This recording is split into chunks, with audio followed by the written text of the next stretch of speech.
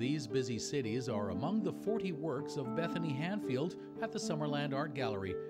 They're made by manipulating colored beeswax, the process known as Encaustic, a very hands-on art form. And I really like that because you can carve into it, you can layer it, you can, stick things into it, and it's so tactile. It's just, you can really get your teeth into it. Bethany is truly a mixed media artist. She's been a film editor, worked with acrylics, watercolor, ink, and graffiti pens.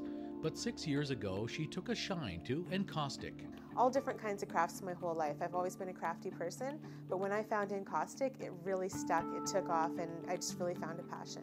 One of her favorites here she calls Junior and the Twins. And yes, those are real insects in the painting. The bugs are so sweet. I just really have a soft spot for them. A little blue man, a yet unnamed character, appears in a number of the works.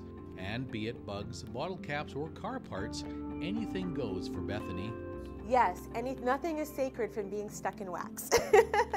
So my niece and nephew are always finding things on the side of the road, and here, Auntie, here, and my parents too, when they do their road trips, and they'll bring me home bags of little things they found on the road. And I'm notorious for walking around with a little sandwich bag when I go out for walks, and ooh, I'll spy something, and in the bag it goes, and then in the painting it goes.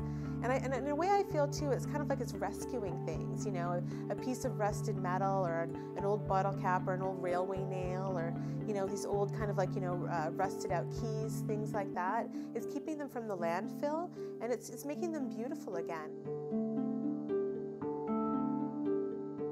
I think one of the main things I'd like people to take away from this show is just really thinking about how they interact with their environment, and maybe kind of think about, the disposability of certain things.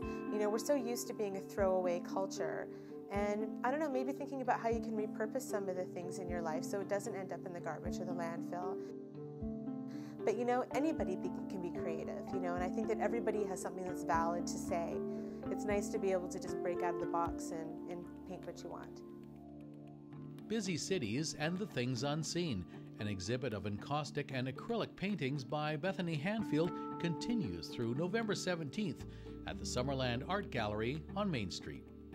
I don't know, don't be afraid. Art's fabulous. Come and check it out. You might learn something new. You might find out you like something you never thought you'd like before. For Go Okanagan, I'm Wayne McDougall in Summerland.